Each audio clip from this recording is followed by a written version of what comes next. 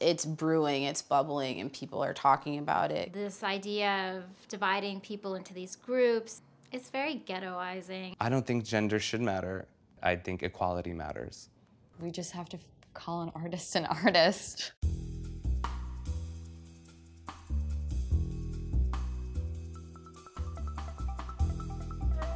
Is there gender inequality in the art world that I am aware of? Yes. Do I focus on it? Not so much. I was actually shooting something commercial, and one of my assistants came up to me and said, like, "Good job today, I'm really proud of you." It was super insulting for me because I was like, right away I was like, would I have not done my job well, and would you have said that to a man? I haven't experienced what one would call overt sexism. Sexism or discrimination is so embedded in the fabric of our society that sometimes it's not always apparent. Women in America earn 2/3 of what men do. Women artists earn only 1/3 of what men do.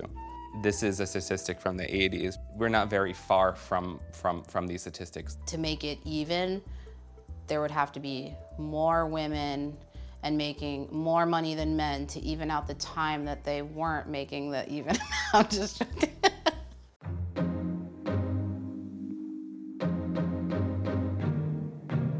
With like progress and equality in the art world, I really don't see any change. I feel like the change right now is tokenism. It's not like a real embrace of artists. Staying sequestered in a group can also result to just reasserting one's victimhood and being stuck in that cycle. We need to get out of this space of using people as like, oh, there's the one like black artist, there's the one female artist, or we're gonna do an all-female show. I think the art world is just a reflection of the society around us.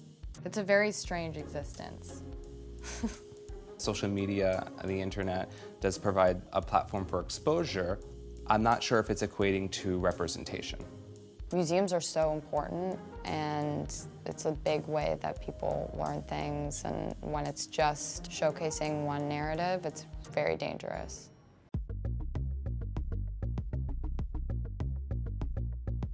It would be awesome if there were more female-owned galleries, and black female-owned galleries would be even more amazing. The biggest problem is articulating the problem. It's if we could articulate the problem, be conscious of the problem, maybe we will see some change.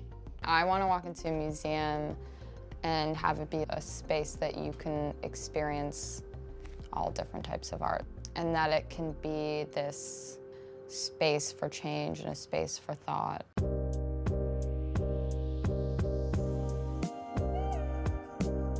The future for all of us holds many opportunities.